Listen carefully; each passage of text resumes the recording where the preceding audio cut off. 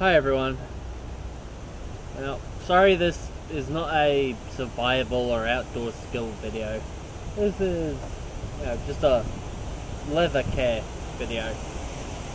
Because, well, most of you would have probably figured out by now I have a bit of an addiction to crocodile leather. I mean, I love this stuff. Absolutely love it. But, well, the problem is, for leather care, no one has been able to give me a straight answer on whether or not Dubbin is safe for crocodile. Crocodile leather.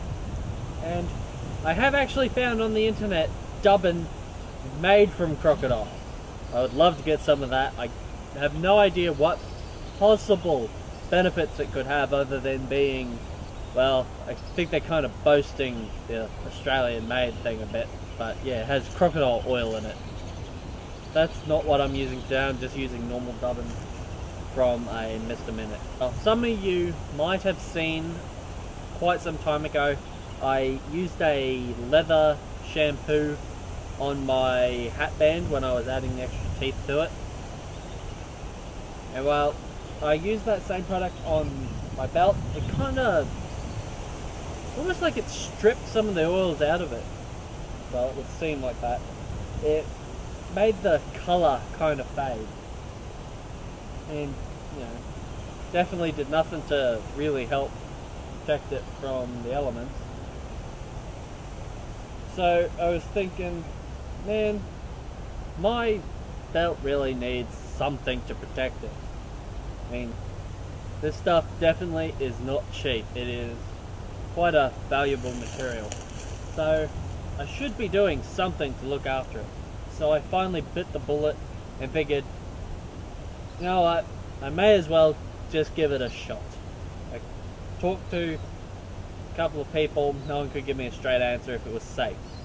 And so far I reckon it is safe. I have not had any problems with it. All it is, what is it, wax and either oil or grease. Now, I do have a proper Dubbin applying brush, but I just don't know where it is at the moment. I'll have to find it later. But,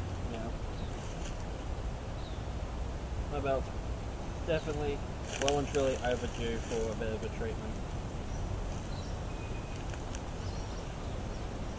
So, yeah, I'm just using a normal clean brand new paintbrush just because I can't find my proper brush for doing this.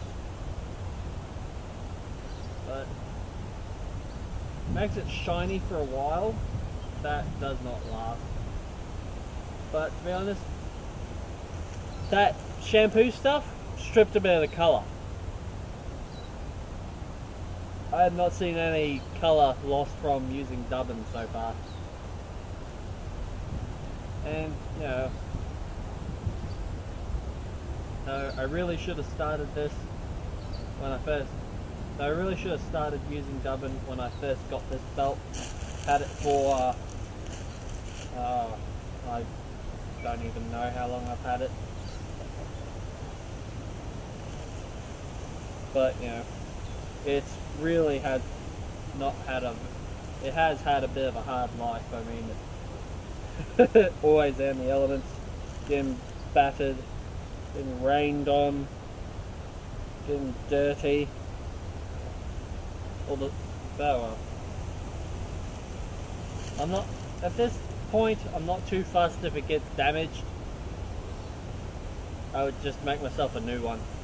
I mean, I didn't make this one, but I'm definitely not paying for one again. I don't think I've ever seen an Australian saltwater crocodile belt for under $200. So, once this thing's, lived its life so once this needs replacing, I'm just going to get myself a nice back strap and make my own.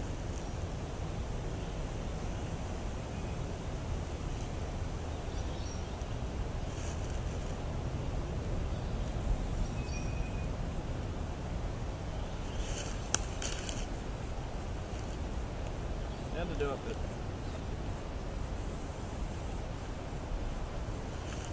hands gonna be so oily. I probably should have gotten my fire by friction practice out of the way before doing this. Oh well.